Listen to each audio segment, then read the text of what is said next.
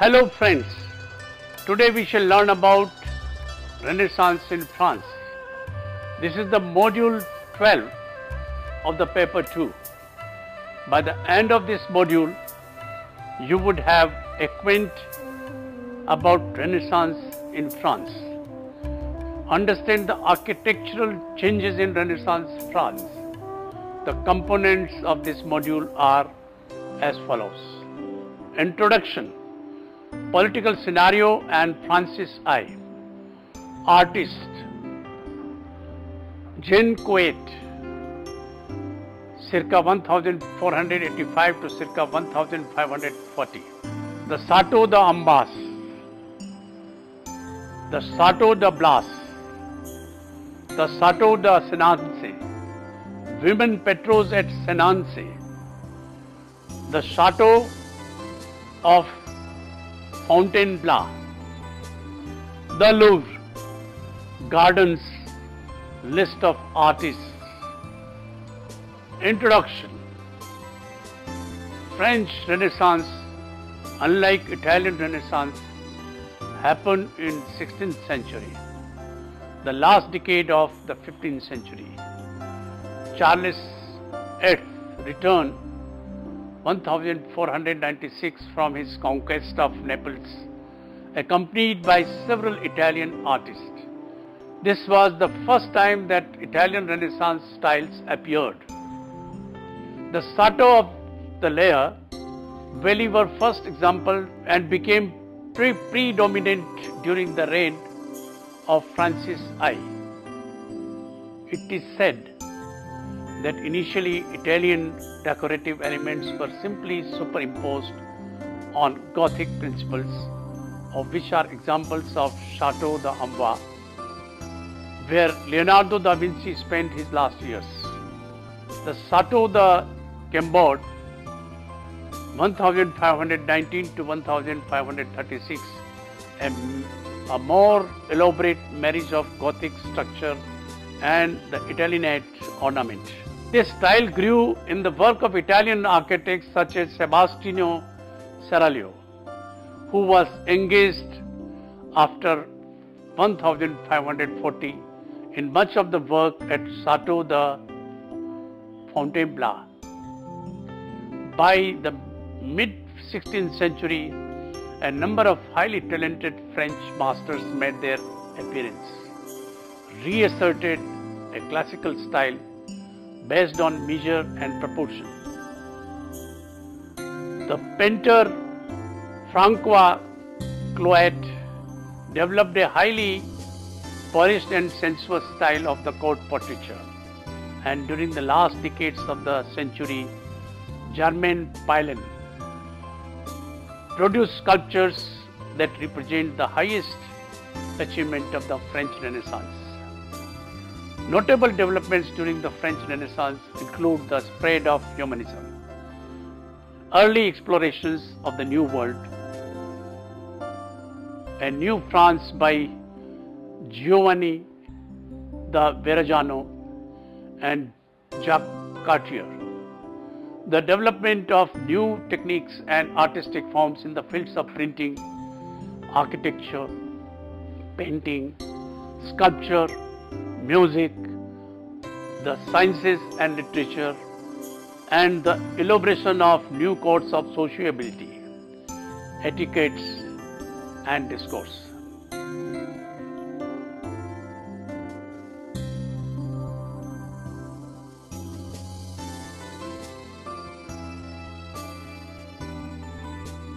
Political scenario and Francis I.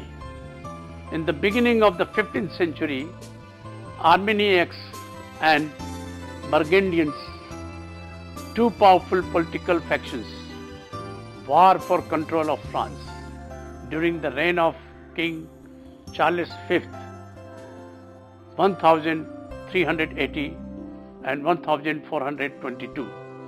They fought against the French on the side of England in the 100 Years' War. But the King Charles VII of France throws away the English forces by 1453. The final war in 1559 allows for peace, and Francis 1515 and 1547 paves the way for Renaissance in France. Francis I, also called original Renaissance monarch, actively encouraged humanistic learning. He established Paris as his capital, making it a cultural, political and economic hub of France. At the same time, Reformation takes roots in France under the followers of John Calvin, and civil war emerges in France. But Renaissance gained momentum in France. Italian Renaissance arrived from Burgundy courts with its Flemish influences. Among the artists who came to France at his invitation were Leonardo da Vinci and Andrea del Sarto. Francis also collected paintings by great Italian masters such as Titian, Raphael and Michelangelo. The French Renaissance was at its apex during the rule of Francis I, and his son Henry II. Francis I ruled from 1515 to 1547, and Henry II ruled from 1547 to 1559.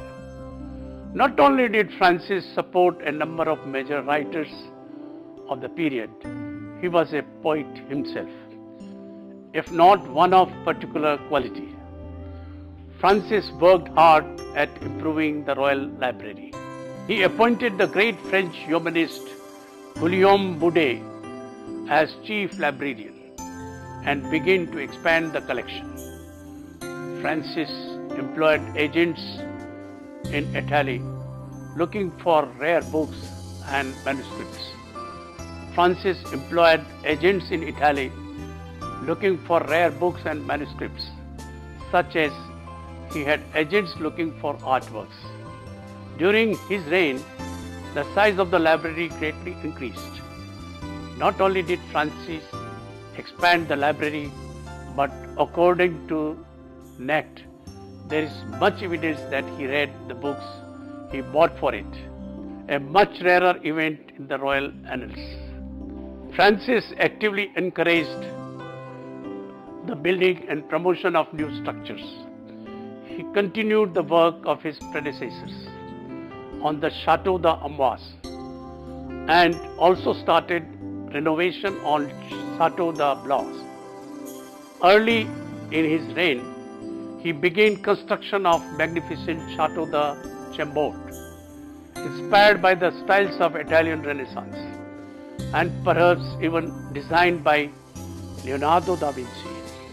Francis rebuilt the Château de Louvre, transforming it from a medieval fortress into a building of Renaissance splendor. Transforming it from a medieval fortress into a building of Renaissance splendor, he financed the building of a new city hall for Paris in order to have control over the building's design. He constructed the Château de Madrid in Bois de Boulogne and built the Château de Saint-Germain-en-Laye. The largest of Francis building projects was the reconstruction and expansion of the royal Château de Fontainebleau, which quickly became his favorite place of residence, as well as the residence of his official mistress, Anne, Duchess of Étampes. Each of Francis' projects was luxuriously decorated, both inside and out. Fontainebleau, for instance, had a gushing fountain in its courtyard where quantities of wine were mixed with the water. Artists. Francis persuaded Andrea del Sarto to make Paris his home in his later years. Flemish artist Jean Cloet and his son Francois Cloet, and Italian artist goldsmith Benvenuto Cellini, Rosso Fiorentino, Francisco Prometico, and Niccolò del Avate of the first school of Fontainebleau were also prominent artists. Leonardo da Vinci painted very little in France. He brought with him his famous works Mona Lisa, Sainte Anne, and Saint Jean Baptiste, and they have remained in France after his death in the Louvre today. Francis also commissioned a number of agents in Italy to procure notable works of art, ship them to France. There are a number of French artists to incredible talent in this period, including the painter Jean Fouquet of Tours, who achieved amazingly realistic portraits and remarkable illuminated manuscripts, and the sculptor Jean Guzan and Germain Pilon. Other names are Jacques Andret du Serres,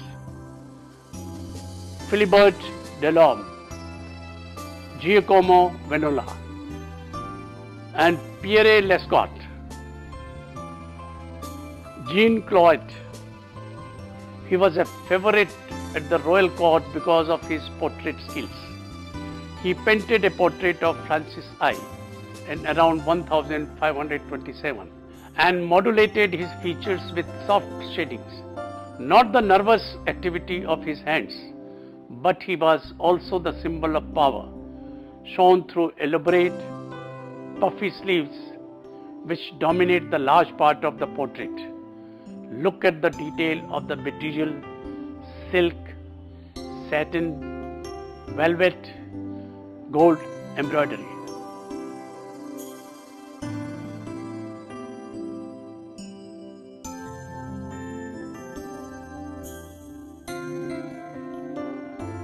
The Chateau d'Ambas, the open-air country house, the Italian villa, has appeared with its towers, formerly outstanding projections of the building, now incorporated into the facade. Its ground plan is formal.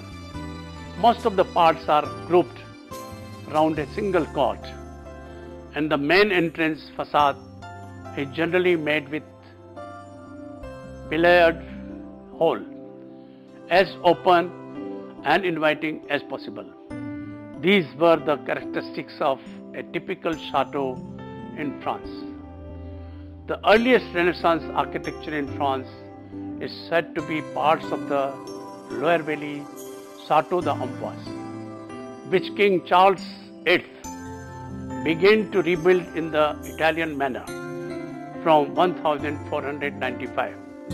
Employing for this purpose the Italian architect Domenico da Cortona, Chateau d'Amboise was built on a spur above the river Loire. The strategic qualities of the site were recognized before the medieval construction of the castle, seized in 1434 by Charles VII of France. The chateau became a favorite French king's from Louis IX to Francis I. Charles VIII decided to rebuild it extensively, beginning in 1492, at first in the French-led Gothic flamboyant style, and then after 1495, employing two Italian mason builders, Domenico da Cortona and Fra Giocondo, who provided at Amboise some of the first Renaissance decorative motifs seen in French architecture. The names of three French builders are preserved in the documents: Colin Bayard, Guillain Senault, and Louis Armand Diard. therefore became the first Italianate palace in France. In fact, Francis I was raised in his chateau. Leonardo da Vinci lived in here from 1415 onwards. Henry II and his wife, Catherine de' Medici, raised their children in Chateau Amboise, along with Mary Stuart, the child queen of Scotland, who had been promised in marriage to the future French Francis II. Chateau d'Amboise. Chateau was the residence of various French kings and had several buildings from 13th to 17th centuries. When Francis I came to power, at the insistence of his wife Queen Claude, the chateau was renovated. Francis initiated the construction of a new wing and created one of the period's most important libraries in the castle. But after the death of his wife in 1524, he spent very little time at Blois, and the massive library was moved to the royal Chateau de Fontainebleau, where he was used to form the royal library that forms the core now of the Bibliothèque Nationale de France.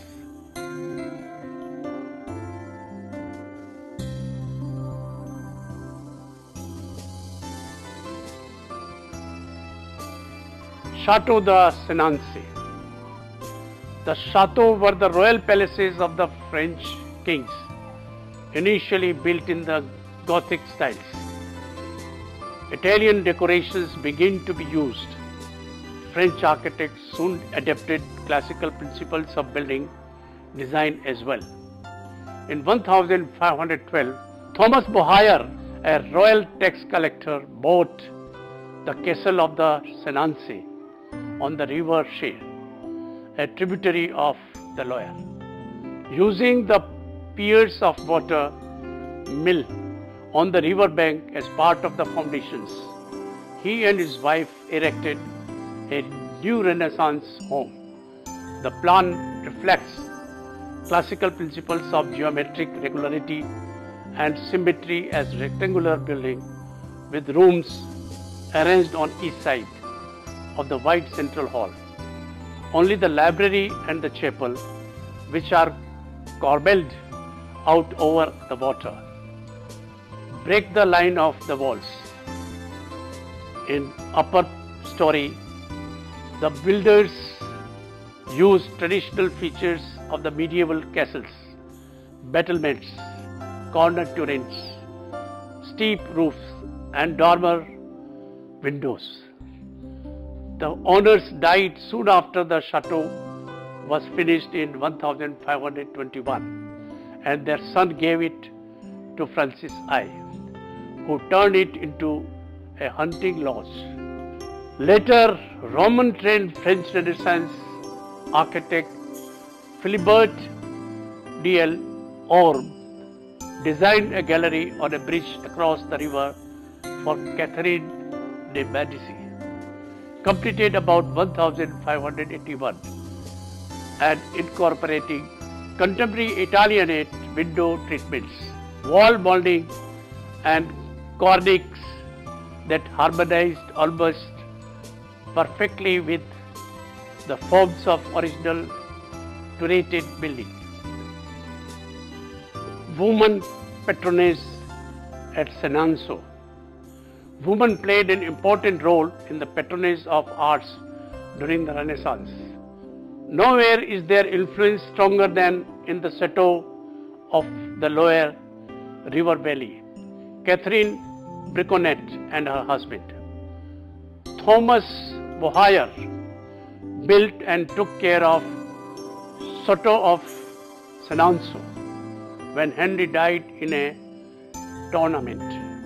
His queen, Catherine de' Medici, appropriated the chateau for herself. Catherine, like so many in her family, a great patron of arts, added the two-story gallery to the bridge at Senanso, as well as outbuilding and additional formal gardens. When Catherine's third son became king as Henry III in 1574, she gave the chateau to his wife, Louise of Lorraine, who lived in mourning at the Chateau Senanza, after Henry III was assassinated in 1589. She wore only white and covered the windows. The furniture in her room with black velvet and damask. In the 18th and 19th century, the ladies continued to determine the fate of Senanza. During the French Revolution, the honor Madame Dupin was so beloved by the villagers that they protected her and saved her home. Then in 1864, Madame Pelouse bought Senanza and restored it by removing Catherine de' Medici's Italian improvements. The Chateau de Fontainebleau. The reconstruction of the chateau was greatest and biggest projects of France's I. It was the residence of French monarchs from Louis VII through Napoleon III. The architect Gilles Le Breton was invited to build the palace. He preserved the old medieval donjon where the king's apartments were located, but incorporated it into a new Renaissance style cour ovale or oval courtyard, built on the foundations of the old castle. It included monumental Porte d'Ore as its southern entrance, as well as a monumental Renaissance staircase. The portkey, the seraglio, to give access to royal apartments on the north side. This established an Italianate tradition of mannerism in painting, an interior design that spread to other centers in France and into the Netherlands. The architect Sebastiano Seraglio from Italy and the Florentine Mannerist painter Giovanni Battista di Jacopo, known as Rosso Fiorentino, were invited to decorate the new gallery. Between 1533 and 1539, Fiorentino painted murals glorifying the king, framed in stucco, ornament in high relief, and lamberis sculpted by the furniture maker Francisco Cibic de Carpi. After he died, Primeteccio from Polania, known as Pramintaich, joined later in decoration of the palace. This style of decoration became known as the first school of Fontainebleau. This was the first decorated gallery built in France. Broadly speaking, at the Fontainebleau, the Renaissance was introduced to France. He also commissioned and imported a large number of copies and casts of original Roman sculpture. These works provided an invaluable visual resource of figures and techniques for the Northern European artists.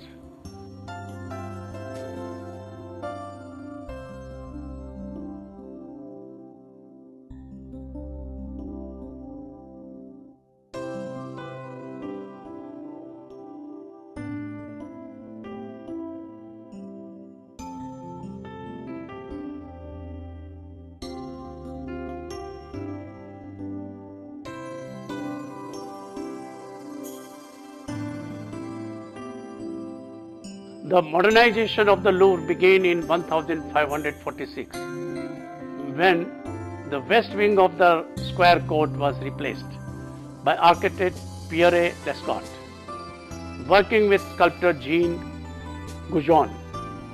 The building incorporated Renaissance ideals of balance and regularity with classical architectural details and rich sculptural decoration. Gardens. In Italy, Alberti had employed the geometric principle of Vitruvius to build gardens. According to him, the house should overlook the garden, and that each garden should have a portico for shade, creepers that grew over marble columns, and vases and statues that complement the garden architecture. At the Chateau d'Arblay, gardens were built, 3 terraces of different levels bordered by the old walls. At Chateau d'Amboise, Gallion and Bury, gardens were also built on various terraces and had various parterres of flowers, along with the fruits and vegetable trees. The parterres centered on fountain are more normal and have water features, often based on Italian models. These gardens were places for relaxation, for music and dance, for poetry and learning, for horticulture as symbolic spaces for myth and allegory, and finally as decorative motifs. French gardens have the following characteristics. The focus of garden tends to be the house, usually a palace or chateau, and paths radiate out of this, creating long axial views. A geometric plan is used and symmetry is very important. A central axis leads away from the house, perpendicular to the house. Paths tend to be gravel and edged with clipped hedges and topiary laid out in symmetrical patterns. The water is often a key feature of French garden design, and lots of round pools, long rectangles of water will be incorporated. The reflection of water adding to symmetry and tranquility of the scene. Fountains and cascades are also very common features. Close to the house, planting is kept low, no trees, and tends to consist of parterres. Parterres close to the house can be quite intricately patterned and will tend to become more simple further from the house.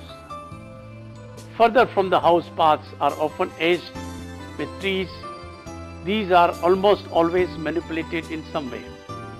Trees are always planted in straight lines, adding perspective, reinforcing the symmetry of the garden.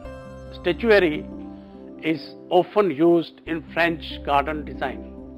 Pavilions and folies are often incorporated too. In the great French formal gardens, there is almost always a terrace from where the garden and its symmetry can be seen from above.